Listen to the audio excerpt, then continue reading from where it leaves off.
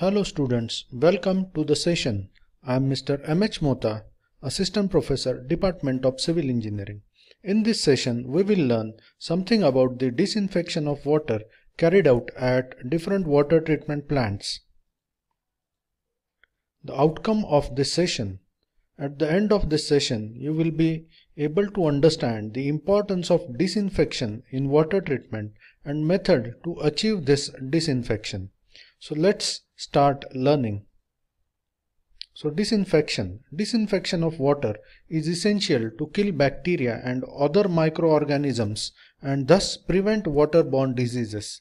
It is a well-known fact that water carries a good amount of bacteria. Rather, the bacteria available at every part of this particular world, and even certain amount of or type of bacteria are harmful to the human health.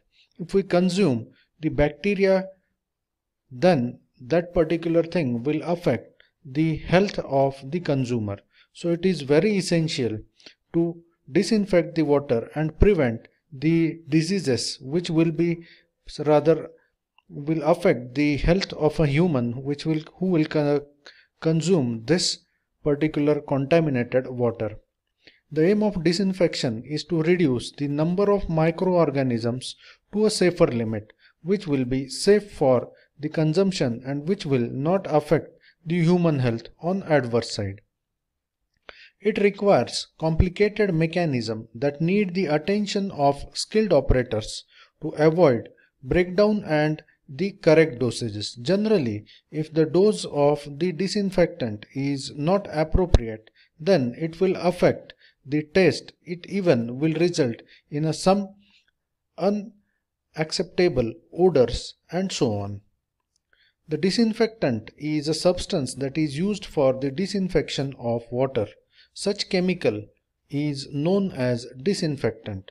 Chlorine is a very common disinfectant used worldwide as a disinfectant. So requirement of disinfectant. How the disinfectant should be. It should be effective in killing the microorganisms potentially present in water within the contact time available. Rather, they should be strong enough to kill the bacteria within shortest possible time and thus avoid the contamination of water and render it to the certain limit which will be safe for the consumption. The disinfectant should be readily available at a reasonable cost. It should not be too costlier. It should be safe to handle and in which method of application should be simple. It should not render water toxic, unpalatable or unobjectionable. Generally, if the disinfectant is making water toxic because of the addition of it, then it is not at all acceptable. So whenever we are adding the disinfectant, it should be added with a certain acceptable limits only. Again, it should not make the water unpalatable, means it should not rather make water or give water a certain color, or it should not make it objectionable for drinking from the point of view of its taste and odor. It should have ability to persist in residual concentration as a safeguard against recontamination. Generally, what happens is that, particularly in developing countries where the water is supplied on intermittent basis, means there is no continuous 24 hours of supply, and in such cases there is a possibility of entering the water from the leakages into the water pipes, and they may contaminate or recontaminate the disinfected water. So any disinfectant added in a water should have the capability to persist the residual concentration as a safeguard against this kind of recontamination.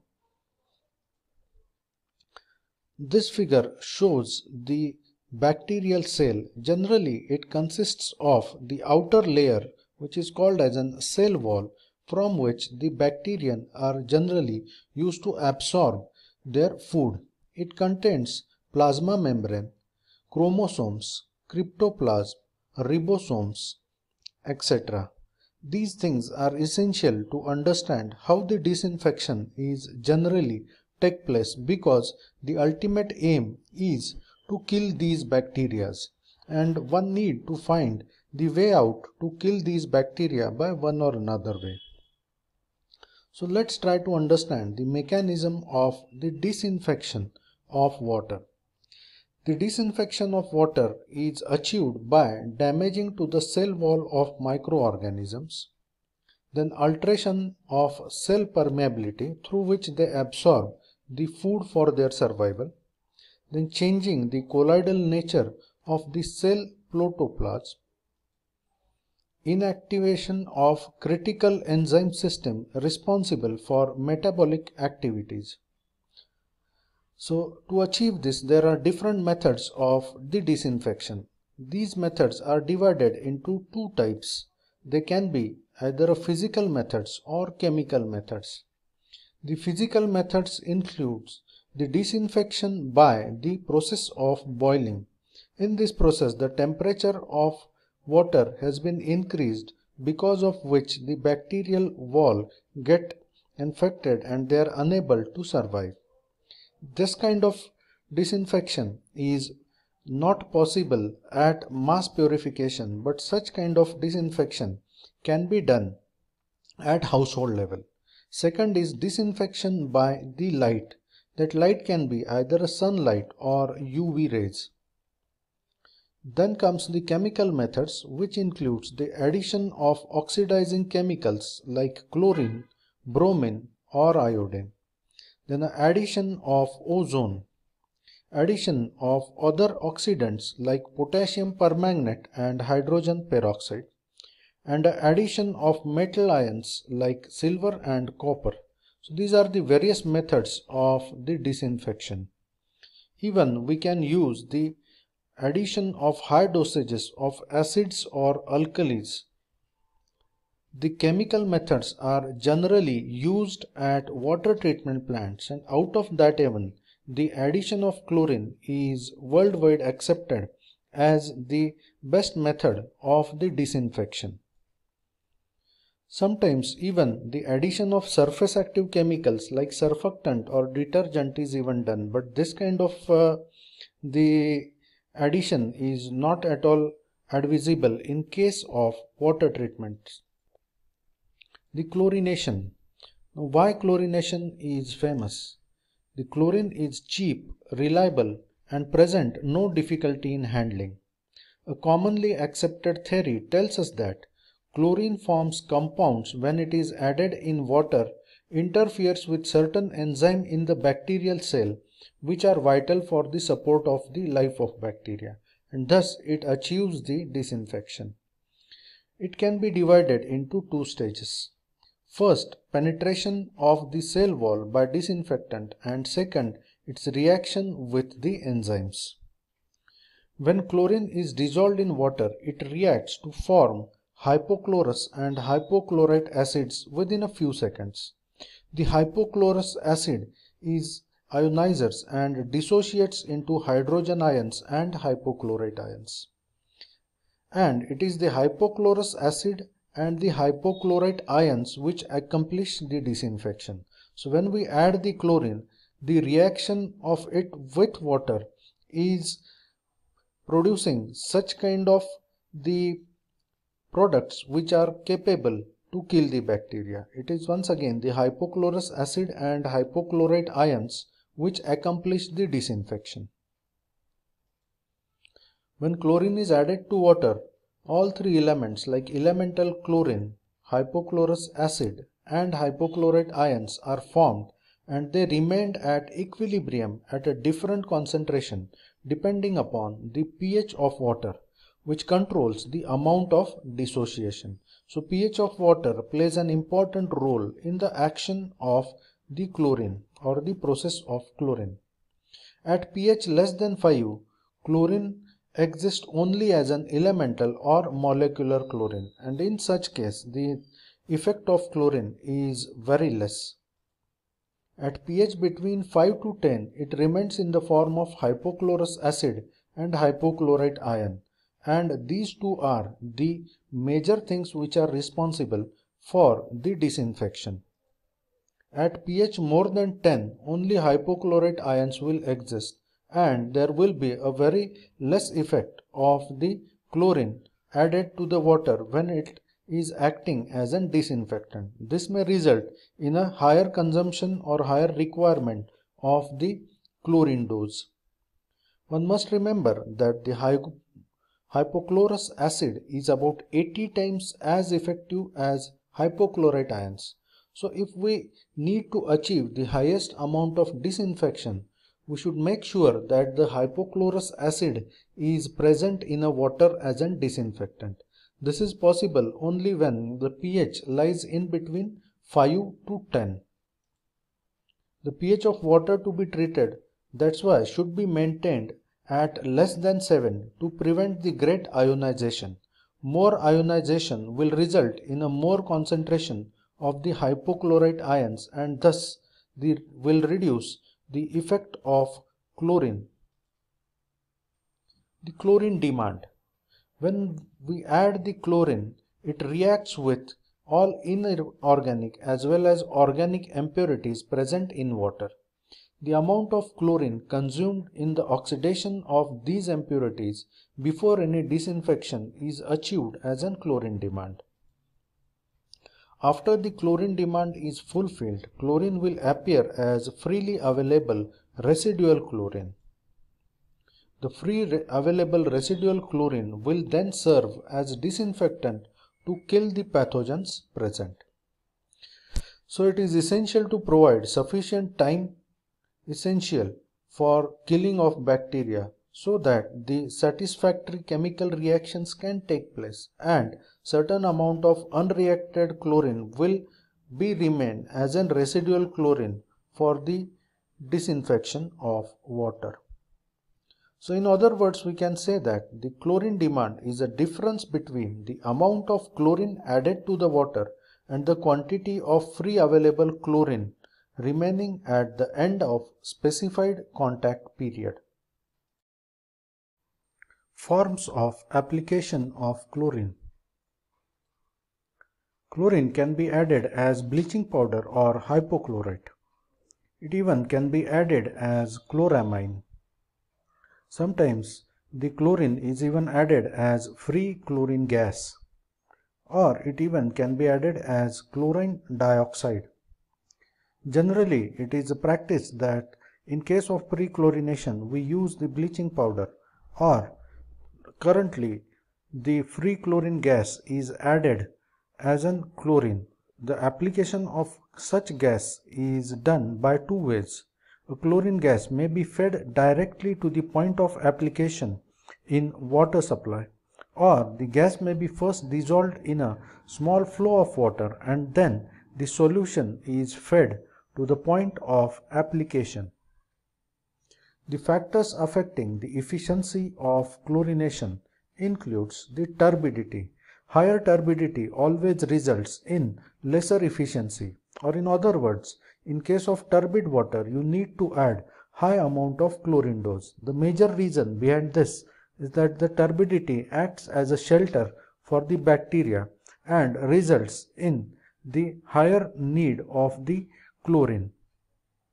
The presence of metallic compounds. As we have seen, the chlorine first reacts with the different impurities present in the water and then starts killing the bacteria. So presence of metallic compounds results in a consumption of chlorine in the oxidation of it and will result in a lower efficiency or the higher demand of the chlorine. The ammonia compounds. As the ammonia has a higher affinity towards chlorine, it reacts with chlorine and forms the chloramines, which even are resulting in the lower efficiency because chloramine has a lesser disinfectant strength. Then the pH of water. As we have seen, the pH less than 5 or more than 10 results in the very minimal efficiency of water. That's why it is said that when water has to be disinfected, its pH should be slightly lesser than the neutral pH or 7. The temperature of water even affects the efficiency of chlorine. And next is the time of contact. Whenever any disinfectant like chlorine is added in a water, it needs a sufficient time of contact to react with all the impurities and then to disinfect the water by killing the bacteria. So it needs an appropriate time of contact too. And last is the number and concentration of bacteria. The test used for the measuring of free and combined chlorine includes the orthotodolin test and the starch iodide test. The details of these we will see during the lab course. The forms of chlorination. The chlorination is done in different ways. The first is plain chlorination. It is the application of chlorine to the plain or raw water supply as it enters into the distribution system. This is very rarely followed. Plain chlorination to untreated water is restored when the water is relatively clear with turbidity less than 5 NTU. In such case, the normal dose is around 1 ppm or less. This kind of chlorination can be used to disinfect the tanks to reduce the growth of weeds, organic matters, algae and bacteria into the tanks, but such kind of thing is very rarely used as a disinfectant method for the mass purification. Second is the pre-chlorination. Pre-chlorination means addition of chlorine or the method of chlorination before the treatment of water. This kind of thing has different advantages, like it reduces the quantity of coagulants. It even reduces the bacterial load which is going to the filters. It helps in maintaining the longer filter runs because of the reduced load of filters, and it even eliminates the taste and odor. But still, such kind of thing is not very commonly practiced. The post-chlorination is something which is very commonly practiced at the water treatment plants. Post-chlorination is the application of chlorine to water after the filtration. This is the standard form of chlorination in which chlorine is added to a water as it leaves the rapid sand filter and before it enters to the distribution system. Next is double chlorination. Double chlorination or multiple chlorination refers to the application of chlorine at 2 or more points in the purification process. Generally, double chlorination is practiced by doing the pre-chlorination as well as post-chlorination as a process of disinfections. Next is breakpoint chlorination. We will see that in detail in the next slide. And last is superchlorination. Superchlorination is a process in which the chlorine is added beyond the stage of breakpoint. Sometimes even the dechlorination is needed, which means the removing of excess chlorine from the water. This particular figure shows the breakpoint chlorination. Generally, when the chlorination is done, the two things takes place. First thing, it kills bacteria and disinfection is effected, and second, it oxidizes the organic matter. So when chlorine is added to a pure water which has no chlorine demand, a curve such as line A has been shown. Generally, this break chlorination is or can be understood by dividing the total process of chlorination into 4 parts.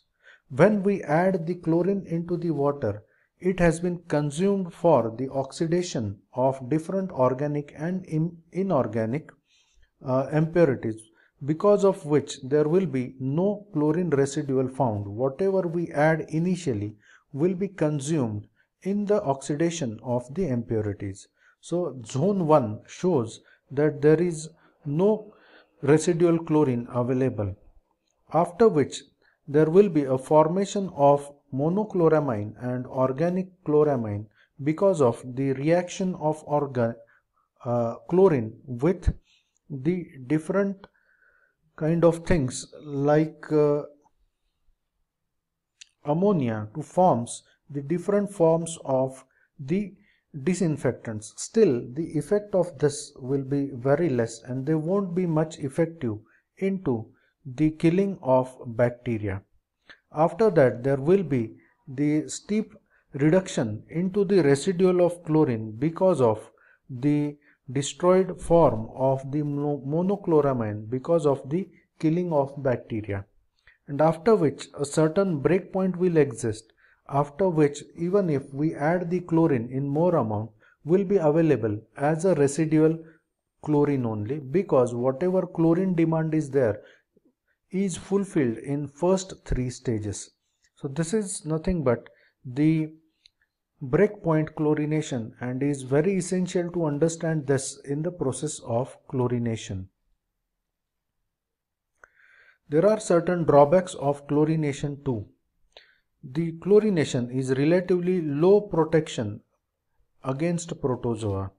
It even lower disinfection effectiveness in turbid waters. Sometimes when added in a higher amount like the superchlorination, it affects the taste and even its odor is objectionable. And even one must ensure the quality control of solution because it sometimes produces the disinfectant byproducts which are popularly known as DBPs are potentially carcinogenic. Carcinogenic means they are potentially cancer causing. So these are the drawbacks of chlorination. So that's it for this session. Thank you for your patience learning, and don't forget to like, comment and subscribe and even share it with all engineers. Thank you.